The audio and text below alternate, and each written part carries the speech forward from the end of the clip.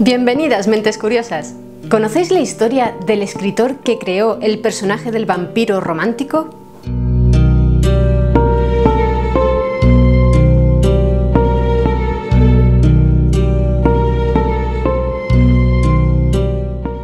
Los vampiros, criaturas que se alimentan de la esencia vital de otros seres vivos, han estado presentes en los relatos orales y los mitos de pueblos de todo el mundo desde hace milenios.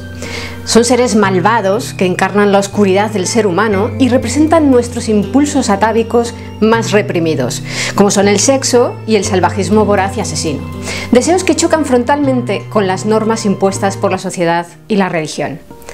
En la cultura occidental, la modalidad de vampiro más popular procede de las leyendas folclóricas eslavas que lo describen como un cadáver revivido que chupa la sangre de los humanos.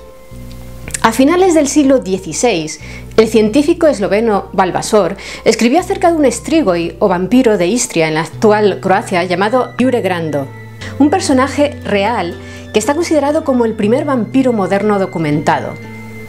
Jure Grando falleció en 1656 debido a una enfermedad, pero las gentes de la pequeña localidad en la que vivía, Kringa, creían que se levantaba de su tumba por las noches y llamaba a las puertas de las casas del pueblo. Allí donde el vampiro llamaba, algún miembro de la familia moría al cabo de pocos días. Tras 16 años de terror, los aldeanos decidieron cortarle la cabeza al cadáver de Jure Grando. Según relata Valvasor, en cuanto empezaron a serrarle el cuello, el vampiro comenzó a gritar mientras la sangre manaba de la herida. Ese fue el primer relato escrito que se conoce acerca de la figura del vampiro moderno.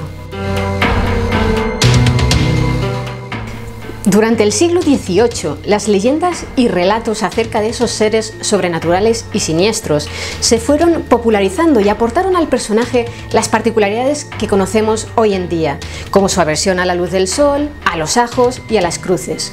Pero todas aquellas historias mostraban a los vampiros como criaturas horrendas, monstruos hinchados de sangre que causaban repulsión. ¿Cuándo surgió la figura del vampiro romántico? Ese aristócrata elegante y culto que seduce a las damas con su maligno encanto. Quizás algunos estéis pensando en Drácula, la mítica novela del irlandés Bram Stoker, pero esta obra en realidad no se publicó hasta 1897. Tenemos que remontarnos casi un siglo para dar respuesta a la pregunta que nos hacíamos y conocer a John William Polidori. Hijo de un erudito que había emigrado de Italia y una institutriz inglesa, nació en Londres en 1795, el mayor de 7 hermanos.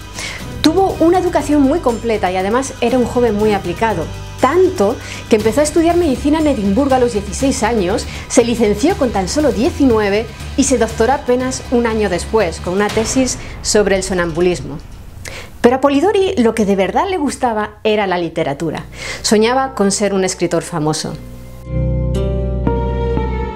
En marzo de 1816 conoció a través de un amigo común, a quien por entonces era uno de los poetas más populares y excéntricos de Inglaterra, George Gordon, más conocido como Lord Byron. Este planeaba irse de viaje al continente europeo y como era una persona algo enfermiza, delicada de salud, le propuso a Polidori que lo acompañara como médico personal. El joven doctor, por supuesto, aceptó encantado, no solo por quién era Lord Byron, sino porque en Londres debía esperar a tener 26 años para ejercer como médico, y además todo esto le daba la oportunidad de viajar al continente, que era la tierra de sus antepasados por parte de padre. Asimismo, el editor de Lord Byron, John Murray, le encargó a Polidori que redactara un diario de viaje por el que le pagaría una importante suma, 500 libras, el equivalente a casi 50.000 euros actuales. Así que el joven doctor partió con Byron hacia el continente y comenzó a escribir un diario. En él describía la vida burguesa de ambos y cómo la relación entre ellos, que al principio había apuntado hacia la amistad, fue dando paso al distanciamiento. Algunos testigos que encontraron en su viaje señalaron incluso que Byron se burlaba de Polidori, al que tachaba de mal médico y ridiculizaba por sus intentos de emularle en el terreno de la literatura, criticando, por ejemplo, unas piezas teatrales que el joven galeno, 7 años menor que Byron, estaba escribiendo. Otras fuentes señalan que Polidori también tuvo su parte de responsabilidad en la mala relación, debido a sus aspiraciones frustradas de que Lord Byron lo tratara de igual a igual como escritor, de que le revisara sus textos y eso lo ayudara a mejorar. Polidori era una persona muy orgullosa y estaba convencido de que sus escritos merecían un mayor reconocimiento. En mayo de 1816, Lord Byron y Polidori se instalaron durante una temporada en Suiza, concretamente en una mansión que alquiló Byron en Cologne, cerca del lago Lemán. Dicha mansión se llamaba Villa Diodati. Allí recibieron la visita de tres invitados muy especiales. Por un lado, el poeta Percy Shelley. Por otra, Mary Wollstonecraft Godwin, quien se casaría al año siguiente con Percy y adoptaría el nombre por el cual es conocida, Mary Shelley. Y por último, la medio hermana de Mary, Claire Clairmont, que era amante de Lord Byron. En 1815, el año anterior al que nos estamos refiriendo, el volcán Tambora en Indonesia había entrado en erupción de manera muy violenta y eso provocó grandes anomalías climáticas en todo el mundo y que 1816 fuera conocido como el año sin verano. Esa inestabilidad atmosférica se tradujo en que los habitantes de Villa Diodati tuvieran que permanecer encerrados en la villa durante varios días a causa del mal tiempo. Y fue precisamente en esas jornadas de enclaustramiento, a mediados de junio, rodeados de tormentas y tras unas cuantas lecturas de terror gótico, cuando Lord Byron propuso a sus acompañantes a modo de competición que cada uno de ellos tratara de escribir la historia más terrorífica del mundo. Percy Shelley y el propio Byron solo lograron esbozar algunas ideas, pero Mary logró escribir algo mucho más sólido, el inicio de la obra que la haría inmortal, Frankenstein o el moderno Prometeo. El doctor Polidori, por su parte, también creó una novela, Ernestus Berchtold o el moderno Edipo, una historia de aventuras ambientada en la época de las guerras napoleónicas que combinaba melodrama gótico y elementos fantásticos. Su protagonista busca ser un emblema del ideario romántico, pero sus esfuerzos por controlar su propio destino son inútiles. Por desgracia para el pobre Polidori, así lo llamaba Mary Shelley, el éxito de Frankenstein eclipsó el de su novela. Algún tiempo después, la relación entre Polidori y Lord Byron se rompió del todo y este decidió prescindir de los servicios del médico. De vuelta en Inglaterra, Polidori siguió escribiendo y llegó a publicar algunos poemas que pasaron casi desapercibidos. Sin embargo, en 1819 escribe la que sería su obra más famosa y relevante, un relato titulado sencillamente El Vampiro. Aquel relato contaba la historia de un joven inglés, Aubrey, que conoce a Lord Ruthven, un hombre de origen misterioso que ha logrado entrar en la alta sociedad londinense. Aubrey acompaña a Lord Ruthven, un personaje basado claramente en Lord Byron, en un viaje a Roma, pero Ruthven seduce a la hija de un conocido mutuo y Aubrey decide abandonarlo y marcharse solo a Grecia, donde una atractiva joven le habla sobre la leyenda del vampiro, para poco después morir víctima de uno. Curiosamente, Lord Ruthven andaba por allí antes de la muerte de la joven, pero Aubrey no lo asocia con el asesinato y reemprende sus viajes con él. Unos bandidos los asaltan y Ruthven es herido de muerte. Antes de fallecer, le hace jurar a Aubrey que no hablará de él a nadie durante un año y un día. El joven inglés retorna a Londres y alucina cuando ve que al poco tiempo Lord Ruthven aparece sin un solo rasguño y comienza a seducir a la hermana de Aubrey.